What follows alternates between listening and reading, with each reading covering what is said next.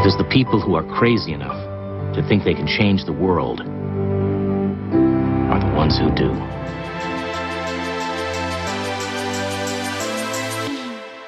Welcome to Successful Dropout. This podcast is for the outliers, the innovators, the rebels, those that dare to dream and act on their dreams. I'm your host, Kylan Ginger. Join me as we find out what it takes to drop out, grind, and succeed as an entrepreneur. What's up, Successful Dropouts? Get stoked because today on the show we have Jonathan Lacoste. Jonathan is the COO and co-founder of Jebbit, a digital marketing platform focused on post-click engagement, allowing marketers to create mobile, interactive content. He was also the youngest person on the Forbes 30 Under 30 2015 list. He's been a guest speaker at numerous events and conferences, including Adweek Europe and North America, Digiday's Agency Summit, the NAB Digital Futures Summit, and 4A's Transformational Summit. In his spare time, Jonathan is also a frequent marathon runner. So Jonathan, that's the intro I have for you, man, but tell us a little bit more about yourself and what you do. Thanks so much, Kylan. Appreciate you having me on today. I grew up in Cleveland, Ohio originally. Went to school there, was a big hockey player growing up, and ended up going to school at Boston College out in Boston, Massachusetts. And so as you mentioned, kind of picked up the marathon running once I went to college. And started to mess around with the business plan competition with a couple of friends there. Really got into this idea of entrepreneurship and startups, a really kind of vibrant startup ecosystem here in Boston between Harvard, MIT, Boston College, and everything else going on with Google and Facebook in town. It was just kind of an incredible environment that captured my attention as soon as I got here. And so Jebbit, tell me a little bit more about Jebbit and what exactly you do. Absolutely. So I think the fun thing that anyone with a startup that's listening will know is that you go through a couple of different iterations if you've been at it long enough, right? So we've been at Jebbit for 5 years now. What Jebbit first was when we first started in college, it was a website where college students only could log into Jebbit.com and answer questions to be paid cash by brands, right? Not a super interesting business at all, but that was the first idea, and it's kind of what we started working on. So just to gather like market research, that sort of thing? Exactly. Yep. It was all about market research for big brands and proving that, we could get college students to interact in a certain way. And getting college students in 2011 to interact with big brands was still very difficult. There was no Snapchat, there was no Instagram. Facebook ad products and Twitter ad products were practically non-existent. So as crazy as it sounds today, it was actually more difficult back then to just be in front of college kids. Right. So that was the value then. I won't bore you with kind of all the iterations we've gone through, but for the last 2 years, we finally have kind of arrived at this marketing software platform we've created where really big brands and companies will use our technology to create mobile interactive content. So if any of you have been on Tinder or Snapchat Discover before and you kind of see how you can swipe through different people or you can kind of click and expand and see those full immersive experiences, we power that for brands like Mazda, New Balance, different professional sports teams. And so they will use our technology as a part of their digital media and marketing. Oh, okay, I see. So if I am any kind of digital marketer, how do I interact with Jebbit then? So you would work with our team to create different content experiences. So let's say you are a digital marketer at Mazda and you are trying to sell cars, right? And you're trying to introduce owners across the country to the new 2017 Mazda lineup of vehicles. You would use Jebbit to create an interactive mobile experience so that when you get an email from Mazda, or maybe you see a post online on Facebook about Mazda, once you click on that, you're going to be brought through, kind of maybe the swiping experience where it tries to find the best Mazda for you depending on how you interact. Or maybe it'll try and teach you about the most interesting features depending on what you think is most interesting. So it's this idea that in the mobile world where we all have really short attention spans and we expect everything to be personalized to us, we don't have the patience to kind of run through static content anymore. We like things that are kind of personalized to us, and we find that interactive content does that really nicely. Okay, so for instance, say now I'm a consumer and I'm looking to buy a car. I see like an ad from Mazda and I click on that. Maybe I'm filling out like a quiz or something like that. It could be a quiz, yeah. I think the idea is that, especially with car buying, it's a very complicated process and very few people know instantly what they want to buy, right? There are a lot of factors you have to weigh. A lot of the times you want kind of like a professional recommendation or you want to look at all of your options. And so frankly, the car buying experience of just going online and kind of flipping through landing pages or the Mazda website and kind of comparing things isn't necessarily as helpful as if you go to a car dealership and someone is there kind of, holding your hand, answering all your questions, pointing out the best vehicles based on your interests and concerns. Jebbit is the digital version of that. Oh, okay. That's interesting. That really puts it in perspective because I know for me personally, and this is tough because I do some have to do some digital marketing myself, but I go to certain websites or usually I'm trying to avoid the ads, right? And so that's interesting that you're kind of putting a more of an interactive spin on it and engaging the consumer more. I like that. Totally. We're all bombarded by way too many ads online. And in fact, most of us aren't even clicking on them now. And so where most of our partners and digital marketers will use Jebbit is, Kylan, you have a social following. If you're on posting about Twitter and you're trying to get new subscribers to the show, the focus might be, why should you want to listen to the successful dropout as opposed to just getting people immediately to sign up? You have to share that exciting story. And so for your podcast, it's really interesting. But when people are thinking about insurance or financial services or shoes, it sometimes isn't as interesting. So that's what we do. Interesting. What a cool model. So you obviously dropped out of school at some point. It's why you're on the show. So I'd love you to tell us that story. Absolutely. So I dropped out of Boston College at the very beginning of 2013. I had just completed my third semester there. Both my co-founders were seniors at the time. So they were entering their last semester of college, actually.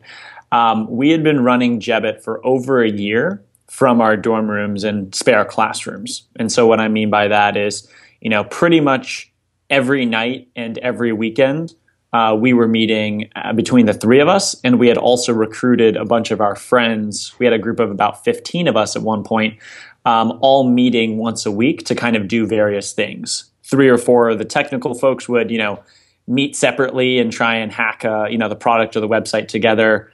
A few of us would go and, try and get college kids to sign up for the website because that was the business at the time. And others would go and focus on selling the brands to get people to answer questions about you. And long story short, we ended up having an opportunity to apply to a couple of accelerators, Y Combinator, Techstars, et cetera. We got denied the first few times. And to be honest, I'm glad we did because we certainly weren't ready. But we finally got accepted to Techstars Boston.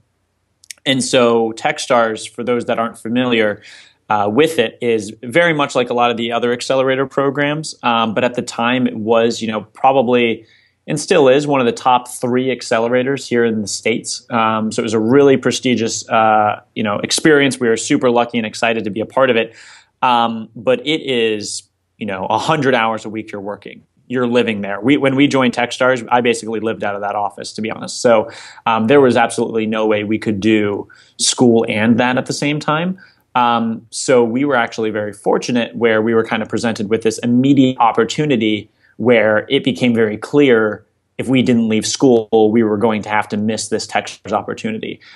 So for us, and even my co-founders that were seniors, it became a decision that wasn't taken lightly by any means, but we realized that if we decided to pass on this, we were most likely passing on the chance to grow Jebbit into something larger. And so we decided that at that moment, it was worth the risk of leaving, and so we left school.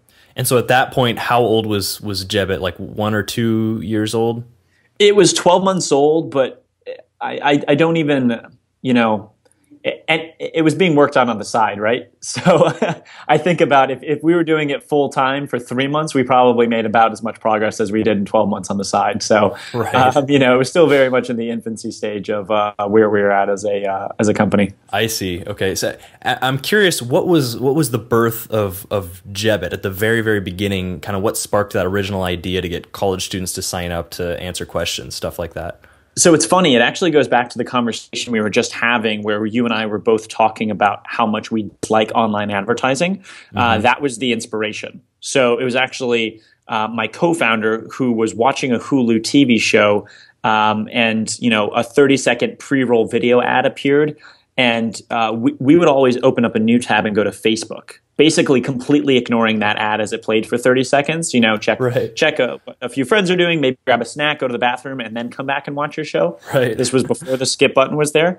And when we started to do research, I think because we weren't from the online advertising industry, we were shocked to know how much money was wasted each year on that particular area of online advertising. And that was just one. Billions of dollars are wasted by people completely ignoring online ads. And then you have those display ads that are popping up all around. And, as we did more and more research, we realized, wow, there's a huge opportunity here to actually get consumers to engage with the content of brands in a way that is meaningful. And that has always been the mission of Jebbit. It's always been about how can we get consumers to engage content in a more thoughtful, thorough manner where they actually walk away more educated and informed, whether that's about a political candidate, a brand, or their friend. And the way we just started, and the easiest way to start was, well, let's throw up a website and have them answer questions about a few brands. Let's see if they retain anything off of that. So that was kind of the original inspiration and what got us started. Yeah, love those stories about that first inspirational kind of spark, that it just ignites a larger company now. Were you generating much revenue for those first 12 months then at all while you were still in school? We had probably done just under $100,000 in 12 months, the 18 months there, which to us at the time was like, holy crap, we're making it rain. Right. Yeah.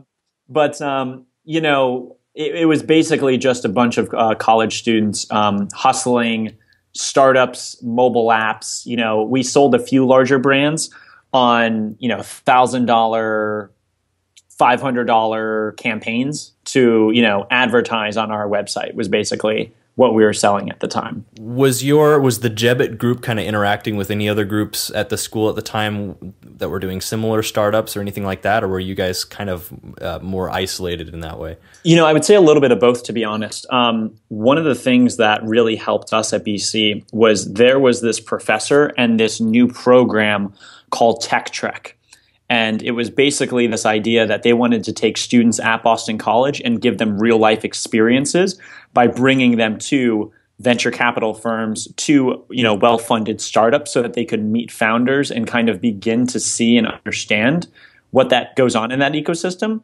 So as a freshman, as soon as I got there, I got introduced to this program. And so every Friday afternoon, when your friends are, playing video games or starting to booze it up, we would go downtown Boston and visit, the Google offices and answer, ask questions to their execs and hear about what they're doing. We would go to, Wayfair, which is another huge Amazon-like company here in Boston, HubSpot, which is in our space. They do marketing software. So that type of, transparency from those extremely influential and smart individuals at such a young age in my college career was definitely informative. And anyone that's in entrepreneurship knows when you get the entrepreneurship bug, it's hard to, turn it off and move on to something else. Right. So that definitely fueled it. But at the same time, Jebbit was one of the first startups to really be, started at Boston College.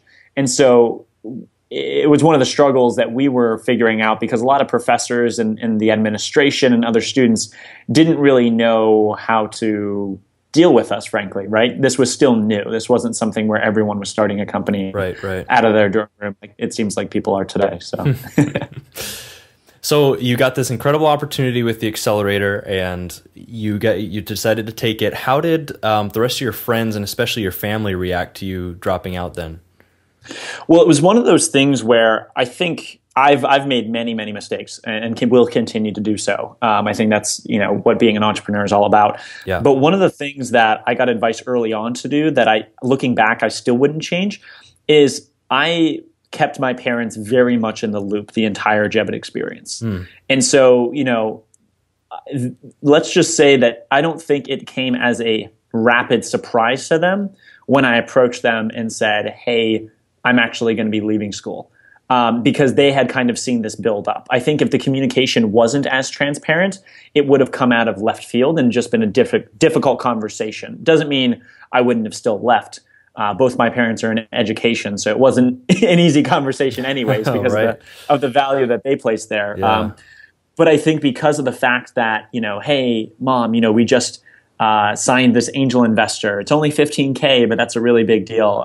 Hey, we just beat our goal for, revenue this semester. We were still tracking revenue on semesters at that time, as opposed to quarters. And just kind of giving them the sprinkling in the good news every now and then allowed them to get behind this and really understand the opportunity and all the work that had been put in, so that it wasn't as abrasive when I approached them. Yeah, and that's successful dropouts. That's just a key point that I want to bring out there, Jonathan, that you said at the beginning, which is you communicated. Communicate. And that's something I brought up on the Fast Advice Friday this last week. It's so important when talking to your parents about the possibility or your decision that you've made to drop out, that you've been communicating the entire time, because it just makes things so much more transparent.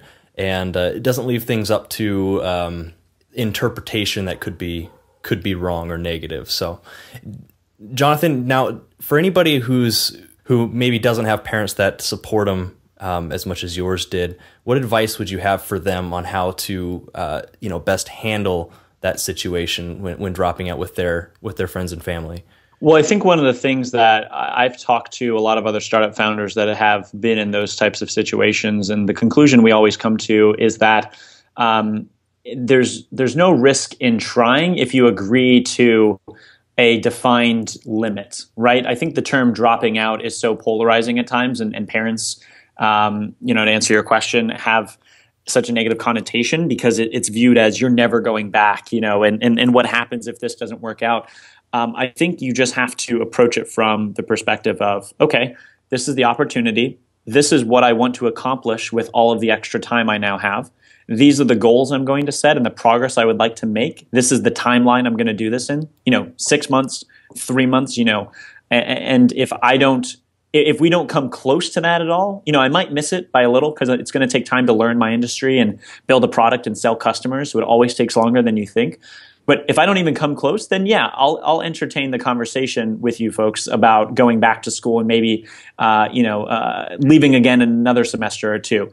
But if we beat these milestones and, we're clearly showing traction, then clearly it was a good decision and I've bought myself a little bit more time. And I think that's how you have to approach it, is not I'm leaving and I'll never consider going back, but go ahead and set goals of, realistically, the reason you're leaving is because you feel that you need the extra time to invest in the business, or there's some type of urgent event, a fundraising event, an accelerator, customers coming in and usage ramping up that you need to leave. And so I would just be very clear about what your goals and intentions are and holding yourself to that, because that'll only help you as an entrepreneur succeed too. Yeah, fantastic advice, man. So, Jonathan, what was one of your bigger fears when dropping out, and how did you manage that? I mean, to be honest, I feel like one of my biggest fears was pretty standard. It was just, when I left, I was just ramping up into the fun part of college, right? I was, just finished my third semester. I was starting to have a ton of different friends in different circles, despite the fact that we weren't really hanging out that much because we were always working on Jebbit. So frankly, the biggest fear was just the perception of failing and having to go back and facing all of your friends and professors and peers that very publicly saw us leave school, Yeah. This wasn't something that people kind of wondered, hey, I wonder where those Jebbit guys went. I mean, everyone knew about it on campus. It was one of those things that was well documented. So I think that was the biggest fear, frankly, is just, coming back and being known as the kid who dropped out and it didn't work out.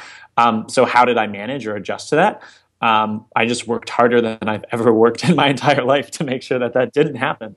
And, I think after that feeling was around, honestly, probably until my classmates graduated in 2015. But since then, it really hasn't been too big of it hasn't really ever crossed my mind. Now, I want to talk about the first few to 6 months or so right after you dropped out, because I think that's a really crucial time. You're stepping out of the system, stepping out of something that's the pipeline, something that's tried and true, and now you're in the real world. And like you said, you've got to work hard. And so tell me a little bit about what went on right after you left for those first several months. So we were a bit lucky in the sense of as soon as we left, we went immediately into this program. So our days were structured. We had an office that we had to be at. We had program events. We had time to work together as a team and collaborate. And there were certain milestones as a part of the program that we were expected to achieve and hit. And kind of the whole program of Techstars and Y Combinator and a lot of these accelerators is on what's called demo day. So basically 3 months after you start this program where you feel like you barely have a business and a product, you're expected to pitch in front of a room of a couple hundred investors, some of the biggest in the city at a seed stage company. And so for us, that's what drove everyone to work and what is required, 80, 100 hours a week. And I'm not kidding you when I say that we slept there most of the time. And so I think that was a very unique experience for anyone going into an accelerator. What I would say to anyone that's just generally leaving school, how they should think about it is the biggest, caution and thing I see entrepreneurs that leave school is that they lose urgency and that sense of needing to move fast and quick because they have so much more time now. When your day is strapped between running a business and going to school and hanging out with friends, you're constantly doing something. You're buzzing all of the time, Right. When you remove, one or two of those things, never get relaxed. And so set up some sort of structured schedule where you can go, and if you don't have an office, go to a co-working space, go to a friend's office, get, in coffee shops, just get out of your house so that you can, not lounge around all day and watch movies or get distracted on Facebook. And again, it goes back to goal setting. Break down, your business goals into month-long, week-long, and even daily goals that are very tangible. So you can hold yourself accountable to, am I ahead of schedule or am I starting to slip behind? And I think it requires that level of self-discipline, especially in the early days, because if you can show some early traction, people will begin to believe in you and get in your corner and help support you. But people want to see, has this kid especially figured it out? And if you, stumble out of the blocks there after dropping out, it just becomes more difficult for you to kind of get the traction you're looking for. Right. Good word. So, Jonathan, how does Jebbit generate revenue right now? Let's talk about your current entrepreneurial journey. So right now, we generate revenue in two ways. So we are a SaaS, software as a service product. Mm-hmm. That basically means that customers will license our technology on an annual basis, and they pay us a monthly fee each month. So as opposed to like an e-commerce business, when when August 1st hits, you've done $0 in revenue that month. SaaS is a business where you already know what your revenue is going to be next month based on what customer contracts you have. And so how we generate revenue is by selling these annual contracts. And then the second way we make revenue is we have large media partnerships, ABC, CBS, Tribune, et cetera, where those companies will actually take our technology and sell it to their advertisers. So let's say you're a small business and you want to advertise on one of ABC's websites or one of Fox's websites. You could buy content and advertising things from them, and Jebbit could be one of those things. And so that's how our business is set up. I'm curious, where do you see Jebbit going in the future? Do you see it going public at all? I assume that you're experiencing quite a bit of growth right now. Yeah, it has certainly been a really exciting time, not just for Jebbit, but just the space that we're in, mobile technology and mobile marketing. Everyone is trying to figure out in our industry how to do this well, and there's tons of money being poured into it. Not to say that, things are easier. If anything, the challenges are bigger at times. Right. In terms of where we're going, we actually see a ton of consolidation in the industry. So what that means for folks listening that aren't super familiar is basically the largest companies in the space are buying medium and smaller companies to grow their offering. So Salesforce just bought a company called Demandware that does e-commerce technology. And so now Salesforce has an e-commerce offering. And Adobe is trying to buy similar companies to compete with Salesforce. Facebook and Twitter and Snapchat, very active in terms of buying technologies like ours. So I would predict that any company in our space is much more likely to be acquired by a strategic buyer, whether that's a large enterprise software company, even a media company, some of the ones that I've mentioned, or some of the social networks or tech companies like Google, or you saw Yahoo being acquired by telecom companies. Mm-hmm. Verizon and Sprint and AT&T are getting very active in the space. So the good news is there are a lot of people that have an interest, but it will remain to be seen who that ends up being at some point. So Jonathan, as an entrepreneur, life can be kind of a roller coaster of great times and challenging times. And so I'd love you to tell us about what you would consider to be your worst entrepreneurial moment to date. Tell us that story. Yeah, absolutely. It's a pretty sad story, so I don't mean to ruin it for anyone listening. Grab your tissues and no, I'm teasing. But last February, I can remember exactly where I was. It was Valentine's Day last February, 2015. I was actually in New York City with my girlfriend at the time. We had kind of set up a nice weekend because I never see her because I'm always working, and so we had gone down to the city, and I got a call from my other co-founder. And, to kind of summarize the conversation and the events after that unfolded, his father had just committed suicide very publicly. No. And so it was kind of a very tragic, shocking event. His father and his family was like a second family to me. They lived just outside of Boston. And so my family lived, on the other side of the country. And so I had grown very close with his parents and his sisters and his family. And so that was a shell shock. But I think what was very difficult as well was not only dealing with that immediate death, but obviously my co-founder took extensive time off from the business, as he should have, to be with his family, which was kind of in a very volatile state for a while. So he's taking, almost a month off, which doesn't help as, a co-founder of a business. Right. And just the timing of it was precarious for us because we were behind on our revenue numbers by a healthy amount. And we were also running out of cash. We had raised money a while before that, and we were supposed to be ramping up to go and raise our next venture capital round.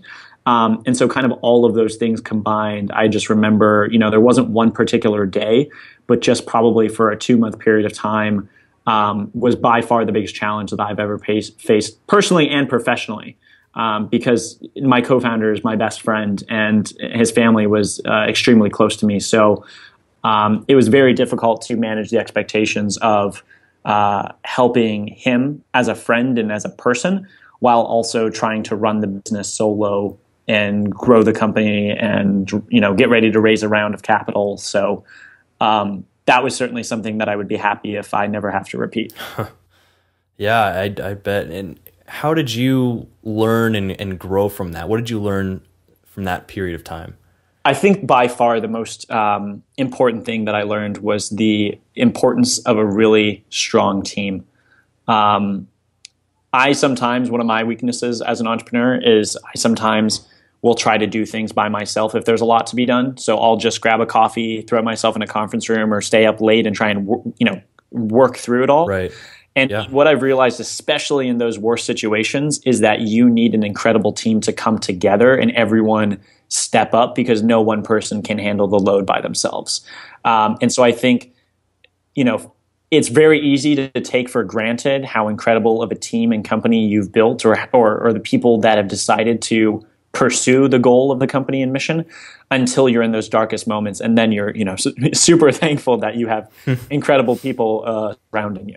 So on the flip side of that now, what's an aha moment that you remember? A moment where something just kind of clicked and you were like, yeah, now I get it. There have definitely been a few aha moments throughout the business. I think one of the first ones, I'll share the story just because it's a fun story, was going back to the college days. we decided to launch the website at a particular time. And, we had a couple of brands that had signed up, but we were honestly afraid that no one was going to sign up and do it, Yeah.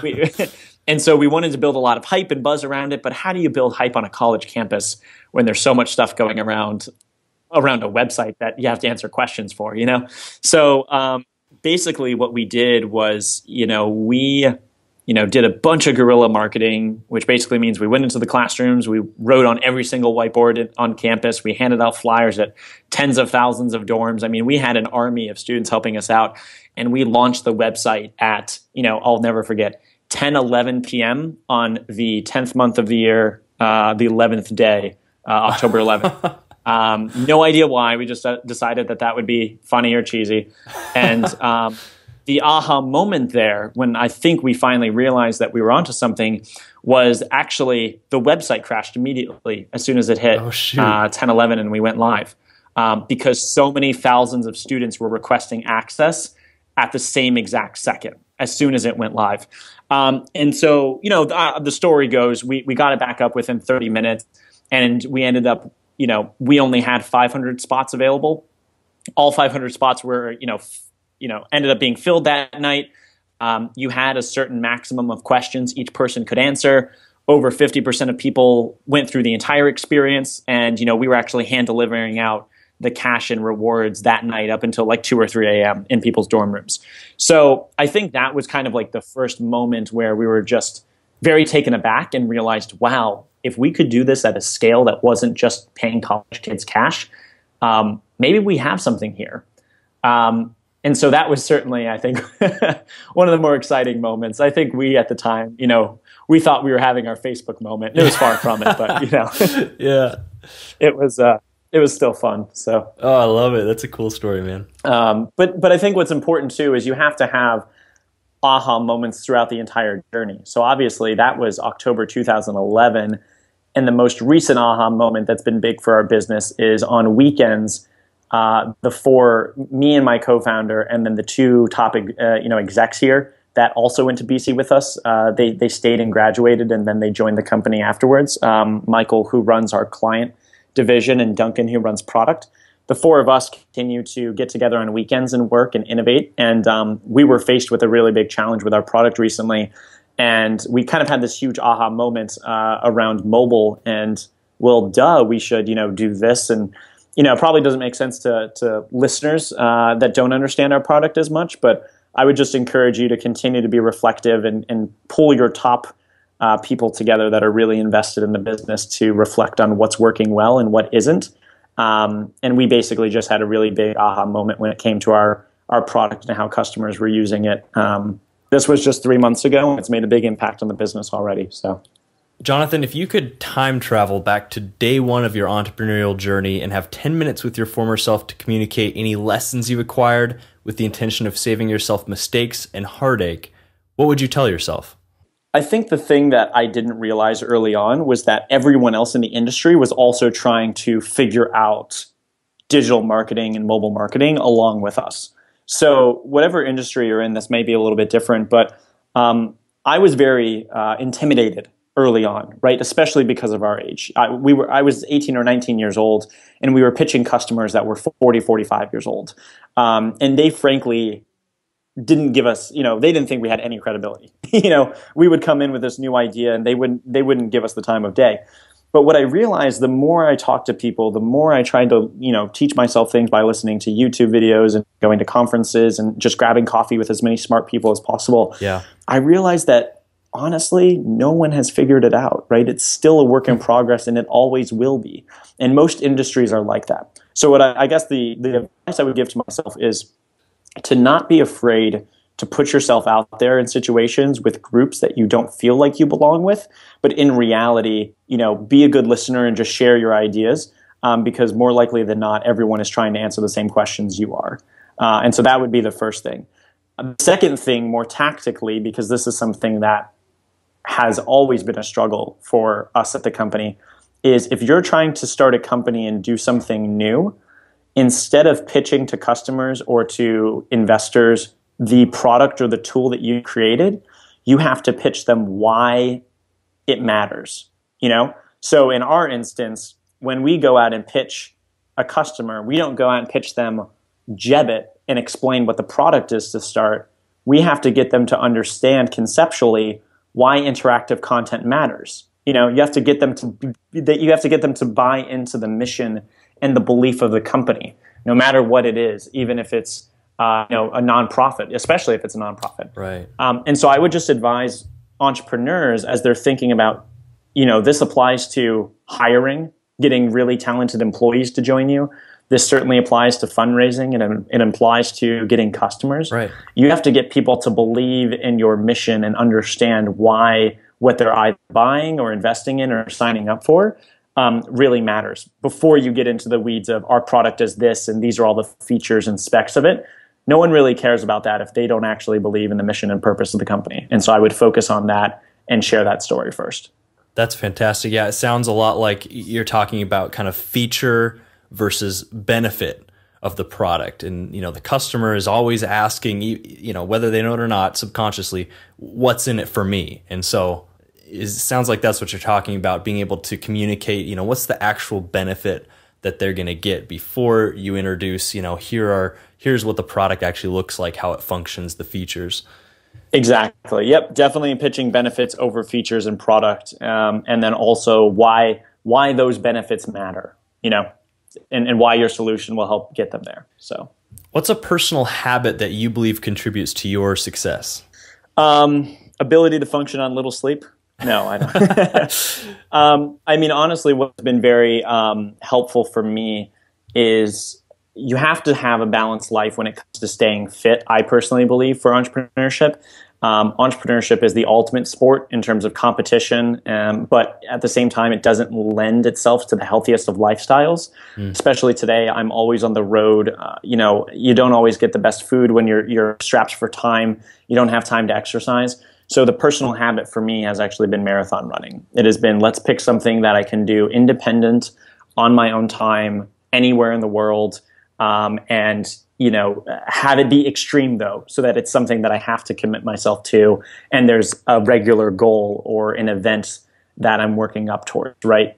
Because when I just run, generally I struggle to keep the consistency. But if I know I have to run 26.2 miles in a month, you better believe I'm probably going to start running.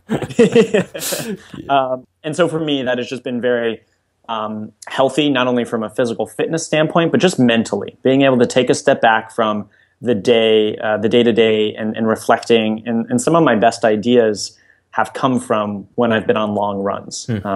So I would really, recommend everyone to find their thing outside of work that they are passionate about and spending time doing that. What's a quality or an attribute that you have that you would consider essential to being an entrepreneur? It's funny. We just did our management retreat with our top executives here. And as part of it, we got really transparent and honest with each other. And everyone had to go around the room and list your biggest strength and your biggest weakness. And people were very blunt about it, which is awesome. That's what you want with your management team. There were a couple of moments, where you're like, ooh, I don't know. But so in terms of qualities, the common thread among anyone that was commenting on me personally was just the work ethic. For whatever reason, it might be a disease.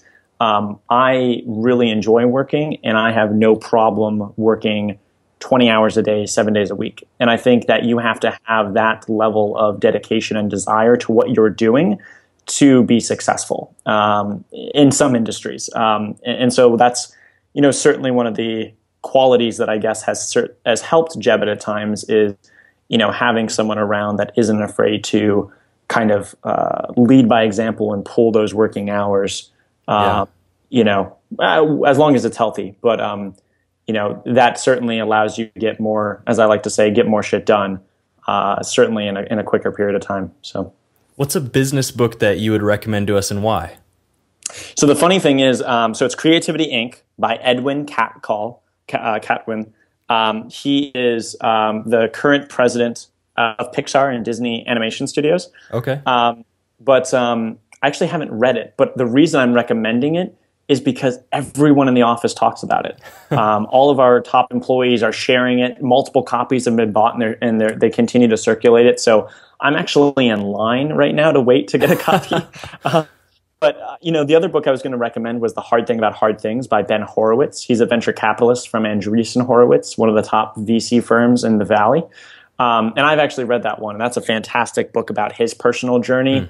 And the purpose of the book is basically most business books are focused on what you should do in a business. The problem is when you're reading those books, you've almost already made major mistakes. So his book is focused on you're always going to make mistakes. So how do you fix them, or how do you avoid bigger mistakes?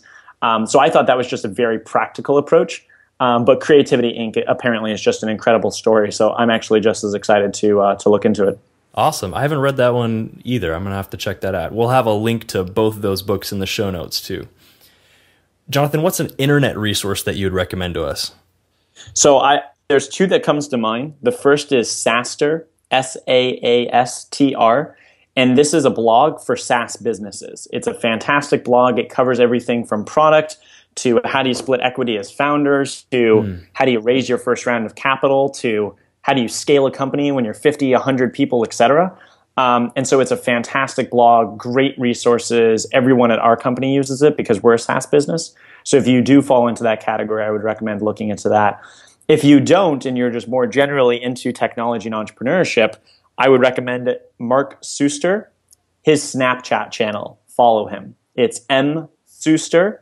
And what he does is basically he does snap storms. So each day he'll pick a different topic and he'll go for, maybe 5 or 6 minutes across a bunch of different snaps in a row, kind of educating you or teaching you about a particular topic when it comes to startups or entrepreneurship, or maybe sharing his personal beliefs and opinions about an industry trend.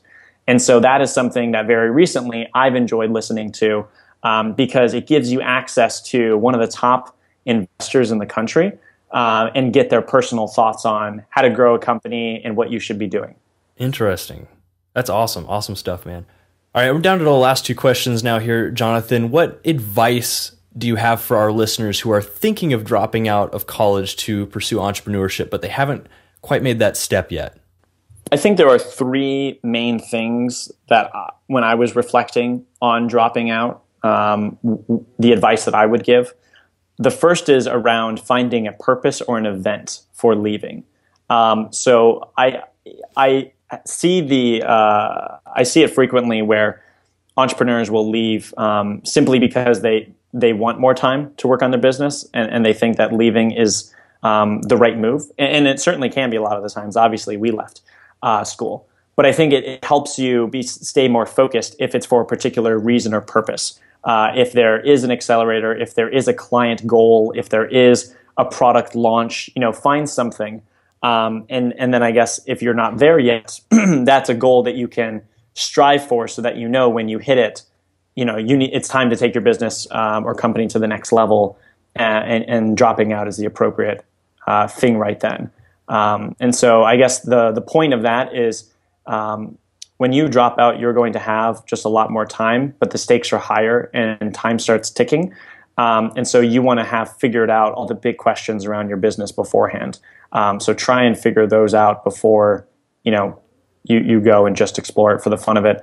I've already talked about, defining goals and milestones and timeline. I think that's incredibly important. So, as soon as you leave, set some goals in the next 3 months, in the next 6 months, a year from now, this is where I want to be, and hold yourself accountable. Great ways to do this. Post it on social media. Tell 5 of your friends and, tell your parents. That's the best way to hold yourself accountable as opposed to a sticky note on your laptop because no one likes to disappoint people. And then finally, I would say don't drop out just so you can say you're a dropout. The worst reason to get into entrepreneurship is just for the sole focus of making a lot of money and being famous and dropping out because for most of us, that will never happen. And it's an incredibly hard journey. So I think you have to have such a love and a passion for what you're doing that if you're doing it simply for the label, it might not be actually, the best intentions there for you. So right. Yep. Good stuff. What advice do you have for our listeners who have already dropped out and who are already on their entrepreneurial journey? So I think one of the things that we did well early on was even though we dropped out, we didn't lose the connection with the university.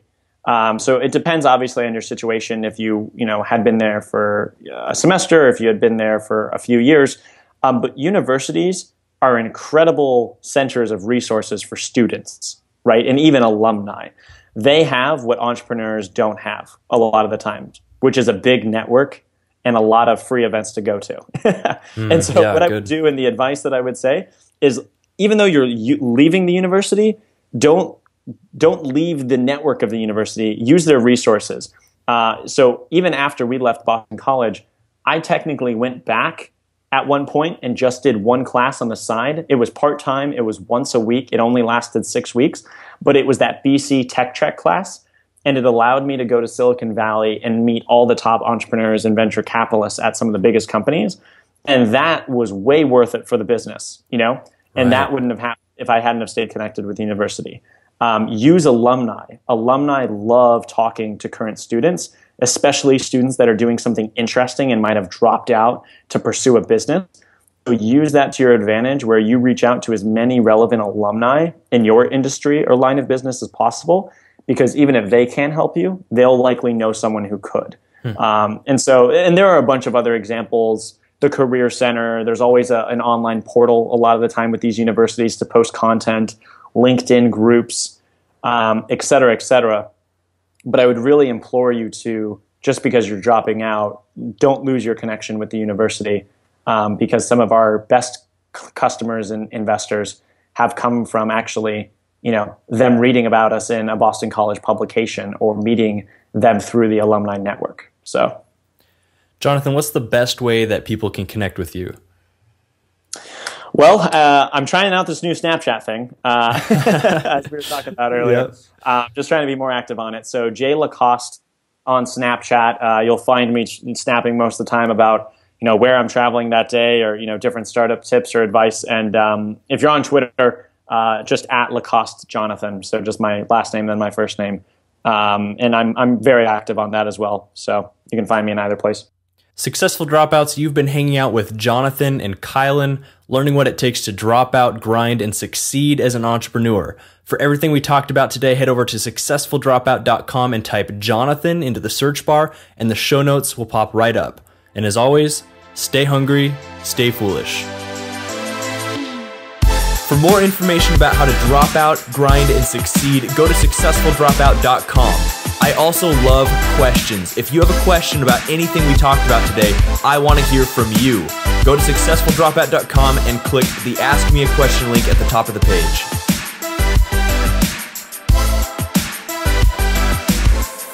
Successful Dropouts, if you could go to iTunes and leave a positive rating and review, it would help this show out a lot. I know you're busy, I know you got a lot going on, but if you do that, it helps this podcast rank, it helps other people listen to it and gain value just like you have been. Thank you so much in advance.